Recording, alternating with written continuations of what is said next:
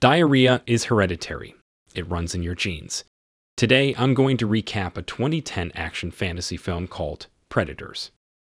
High above the ground, Royce, an unaware man, is plummeting rapidly.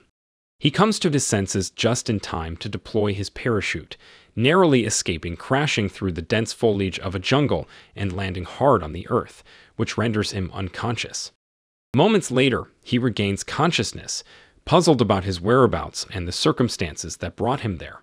Fortunately, he still possesses his mercenary gear and attire. Suddenly, Cuchillo, associated with a Mexican cartel, lands beside him, aiming his arms at Royce. However, before any confrontation, a third individual crashes between them, having met his demise due to a malfunctioning parachute. As they confront this sudden arrival, gunfire erupts. Royce deftly evades the bullets and confronts the shooter, Nikolai, a Russian soldier whose last memory was of combat. Both Royce and Cuchillo recall a blinding light that rendered them unconscious before finding themselves airborne. As they regroup, they encounter Isabelle, an Israeli sniper who, like them, is unfamiliar with the jungle environment. She also observed others descending from the sky. They decide to join forces in search of the others. Meanwhile, Hanzo, affiliated with the Yakuza, observes them discreetly. Opting for stealth, he removes his shoes upon encountering mud. Venturing further, the group stumbles upon Stans, a death row prisoner, and Mombasa, a South African rebel, locked in combat. The fight ceases upon the newcomers' arrival, and they agree to unite, recognizing the advantage of numbers. Stans then draws attention to Edwin, a doctor, trapped in a tree by his parachute. Royce aids his descent by shooting the branch, leading to Edwin's fall into a lake. Edwin echoes the group's shared confusion and lack of awareness about their current predicament. While the team progresses, Isabelle endures Stan's unsettling and inappropriate remarks. They soon encounter Hanzo motionless in the mud, fixated on an odd totem surrounded by numerous bones. Mombasa remarks that a hunter is likely collecting these as trophies, noting in his culture the most revered warriors are those with impressive trophies. Nikolai speculates they might be undergoing a test, but Isabelle counters this, pointing out that not everyone in the group has a military background. Cuchillo suggests they're part of a ransom situation, while Stans theorizes it's an experiment. The conversation then shifts to the possibility that they might be in the afterlife, experiencing hell. Royce, however, dismisses these speculations, emphasizing the need to focus on finding an escape route. Following Royce's lead through the jungle, Nikolai is tempted to touch a beautiful flower, but Edwin warns him of its paralyzing toxicity, earning Nikolai's gratitude and a pledge of protection. Further into their journey, Isabelle urges Royce to slow down and demonstrates her makeshift compass, which behaves erratically in water. Royce observes that the sun hasn't shifted since their arrival, complicating their navigation. He shares his suspicion that their diverse combat skills, along with Edwin's medical expertise, implied they were intentionally selected. When Isabelle hints at Royce's past military experience, he remains tight-lipped. The group later discovers an abandoned cage, covered by a sheet. It's empty, but blood traces suggest it previously contained a creature. Looking around, they notice multiple cages lodged in trees, hinting at more impending challenges. As they proceed, Mombasa accidentally activates a trap, leading to a series of deadly threats. A massive swinging log, falling stakes, and a giant bear trap, which they narrowly evade. Isabelle, while fleeing, falls into a pit but clings to the edge, saved just in time by Royce. Using her weapon's scope, she locates the individual responsible for the traps, only to find him deceased. Edwin estimates the body has been decomposing for 2 weeks, and Nikolai's search reveals the man was formerly a member of the U.S. Special Forces. Royce deduces that the traps were set not for them, but for something far larger, judging by the trap's size and placement. As they resume their journey, Mombasa senses a presence in the trees but chooses to disregard it. Unbeknownst to them, an unseen observer is using infrared technology to monitor and echo their conversations. When the group finally emerges from the jungle, they are stunned to see an alien sky filled with unfamiliar planets and stars, realizing they are not on Earth. Royce resolves to find whoever brought them here and demand a return to Earth. Re-entering the jungle, the group is startled as a drone zips past them, causing Stans to panic. He voices his frustration over not having a firearm and confronts Mombasa for one. Their brewing conflict is interrupted by a menacing growl from within the jungle. Suddenly, a terrifying creature charges at them, prompting the group to open fire, swiftly killing it.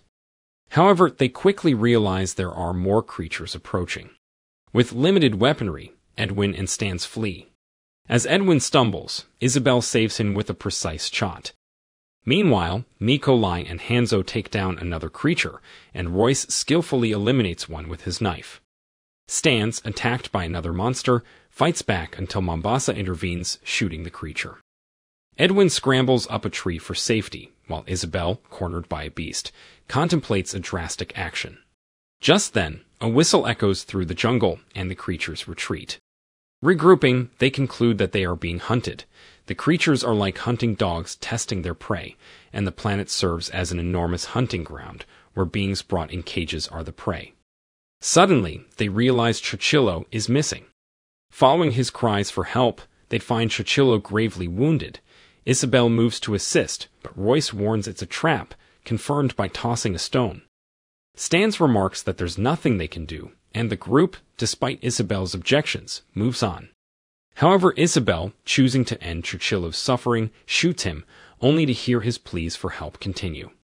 Isabelle flees in shock upon discovering that Cuchillo had already died, and his voice was merely a recording deployed by the hidden hunter, who continues to observe them. The group marches on, and Royce ponders the limited evidence they have to understand their adversary's tactics. The hunter seems to want them to flee, so Royce suggests tracking the creature's footprints to confront the hunter directly. Soon, they stumble upon a grisly campsite, adorned with the bodies of various species suspended on stakes, alongside remains of different creatures, indicating that Earth is not the only source of the planet's prey. In the camp, they find a monstrous being known as a predator bound to a stake. While Isabelle reacts strangely to this sight, Nikolai prods the alien with his weapon, triggering a roar from the still-living creature. Isabelle urges a swift departure, but they realize Royce has vanished. Abruptly, spears launch, killing Mombasa, prompting Royce to emerge from hiding and open fire. The ensuing barrage reveals their hunter as another cloaked predator. The group flees amid laser fire, explosions, and flames, eventually tumbling down a hill and into a river. As they swim to safety, a drone locates them and returns to the camp, revealing the presence of 3 hunting predators. Once in a cave, Isabelle confronts Royce for using them as bait, but Royce stands by his decision, asserting it has given them crucial insights into their pursuer's identity and tactics. Royce then questions Isabelle about her reaction to the predator, suspecting her prior knowledge. Isabelle confesses she's heard tales of similar alien encounters in Guatemala in 1987, alluding to events from the first movie in the series. Royce proposes creating a defensive zone to trap the predators at a strategic point, and the team agrees to assist. They set up in the jungle, with Isabelle spotting movement in the trees through her scope. However, the predators don't engage, leading Royce to suspect they're aware of the traps. Altering their strategy, they use Edwin as a decoy, who lures the enemy into pursuit. Isabelle, utilizing her sharpshooting skills, believes she hits the hunter, but upon inspection, they find the fallen figure is not a predator but another caged victim. Isabelle's actual shot missed, hitting a tree instead. Amidst this confusion, they hear a voice, and a figure using a cloaking device materializes behind Royce. The stranger, Noland, is not a predator but another human. He warns them to keep quiet to avoid detection by the predators. Noland, who has been observing them since their arrival, invites them to his shelter in a decrepit ship. A former military man, Noland was dropped here 10 seasons ago, the sole survivor of his group. He's managed to stay alive by scavenging from both the predators and their prey. His extended isolation has affected him, evident in his conversations with an imaginary companion. Noland shares his insights about the predators, having killed a few himself. He advises hiding their heat signatures to remain undetected and mentions a rivalry between larger and smaller predators, as evidenced by the one they found tied up. He explains that each season brings new victims and 3 predators with evolving technology and tactics. Royce surmises that if predators return every season, there must be a spacecraft nearby. Noland, however, doubts their ability to operate it. Later, as Noland rests, the group engages in conversation. Nikolai shows Edwin a photo of his children, and Stans reveals a disturbing tattoo of his sister. Hanzo, finding a samurai sword, admires it, revealing his understanding of English. Edwin, curious about Hanzo's silence until now, learns that Hanzo lost fingers as punishment for speaking out of turn. Isabelle confides in Royce her belief that they were selected for this alien planet because they were top predators, akin to monsters, on Earth. Royce, however, is fixated on locating the spaceship, hoping to ally with the captive predator at the camp, believing in the principle that the enemy of their enemy could be their ally. Their conversation is interrupted as smoke starts to fill the room, and they realize Noland has disappeared. The exit is blocked, leading Edwin to speculate that Noland is trying to eliminate them to take their possessions. Outside, Noland is seen fueling the fire. Royce responds by detonating a bomb against the wall. Though the blast doesn't breach the wall, it succeeds in attracting a nearby predator. Noland, attempting to escape, encounters the predator in the corridor. The predator quickly eliminates Noland with its laser weaponry. The alien then opens a small entry into the room where the group is trapped, toying with them. Royce cautiously approaches and fires a flare through the opening, confirming the predator's absence. The group then pushes through the panel to escape, navigating dark corridors. During their exit, Edwin becomes separated, panicking and drawing the predator's attention with a flare. Hearing a menacing growl, Edwin flees in terror until he reunites with the group.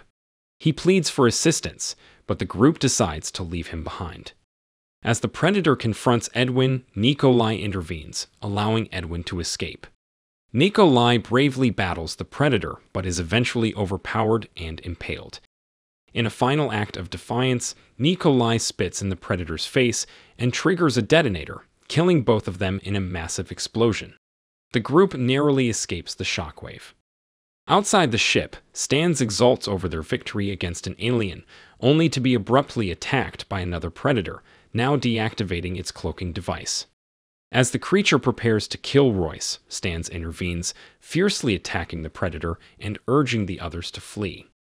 Enraged, the predator overpowers Stans and brutally kills him, extracting his spine in a show of dominance.